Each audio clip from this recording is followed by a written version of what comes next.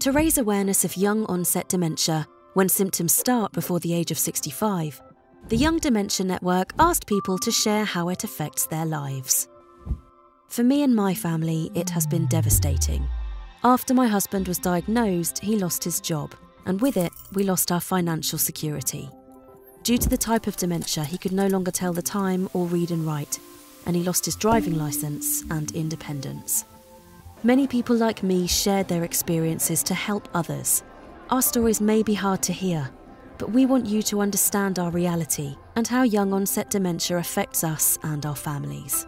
Janet said, "I loved cooking for my family and being in control of my home, but I can't do the things I used to do anymore. I feel I'm deteriorating slowly but continuously, like sand falling through my fingers." And Ian told the network, "Young onset dementia has taken away a future where my wife and I grow old together. She can no longer work, and I had to leave my job to care for her.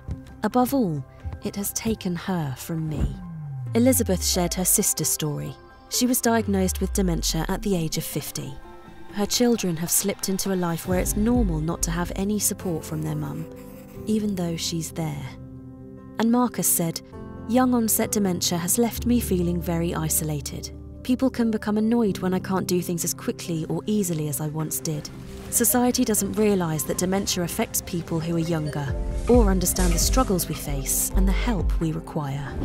The Young Dementia Network understands how it affects us. That's why we're working with them to raise the profile of young onset dementia and to improve support for people like us who are affected now and in the future. Together we can make a difference. Find out more about the network. youngdementianetwork.org